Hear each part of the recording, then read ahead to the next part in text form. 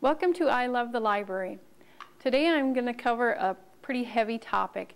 These are some of the books we have in the library on death and dying. This one is On Grief and Grieving, Finding the Meaning of Grief Through the 5 Stages of Loss by Elizabeth Kubler-Ross and David Kessler.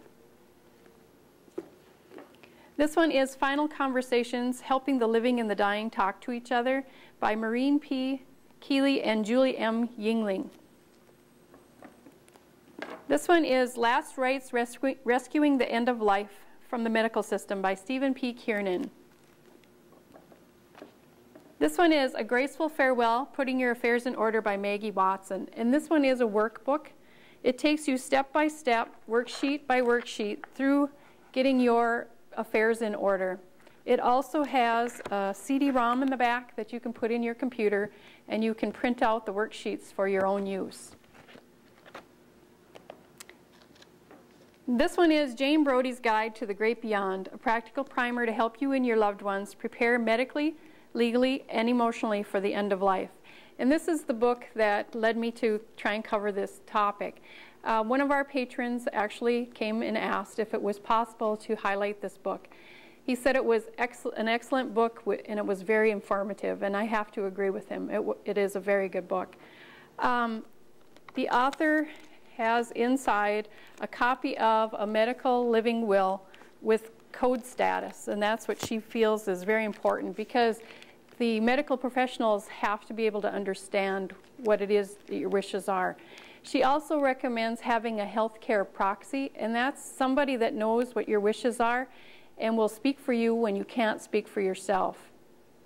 Now, as I said, this is a heavy topic, and the author tries to lighten it by including cartoons throughout the book. And this particular one says, Grandpa's secret to longevity is life support.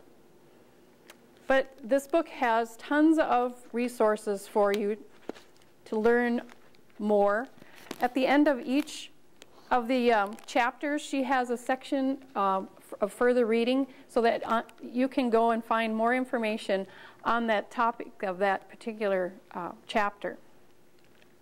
And included in the resources, she has all kinds of websites that she includes for you, like www.caringinfo.org, hospicenet.org. She has www.partnershipforcaring.org. She recommends a pamphlet, and its title is Before I Go, You Should Know, and it's at www.funerals.org. She has the 1-800 number for cancer care, just all kinds of different resources for you to use. The main theme of the book is dying a good death. And she says that's different for all of us, but that there are actually 6 basic tenets for dying a good death. And they are optimizing physical comfort.